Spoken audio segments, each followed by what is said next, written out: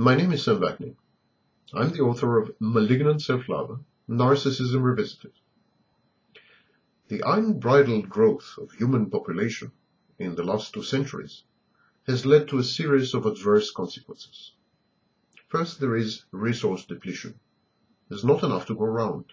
There are too many of us competing for scarce resources. Then there are environmental negative externalities. We all know about that. There is a general surge in violence.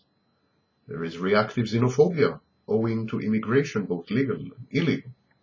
And there is a general dumbing down of culture as the absolute number of the less than bright among us rises. Finally, there is ochlocracy. Ochlocracy is mob rule.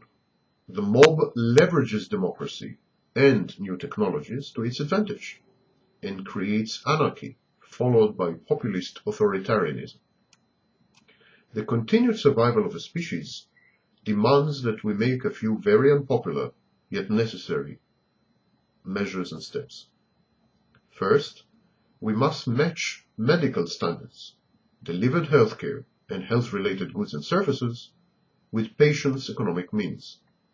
This will restore the mortality of infants, the old and the ill, and bring about an equilibrium with our scarce resources.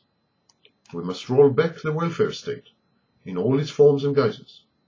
We must prioritize medical treatment so as to effectively deny it to the terminally sick, the extremely feeble-minded, the incurably insane, those with fatal hereditary illnesses, and the very old.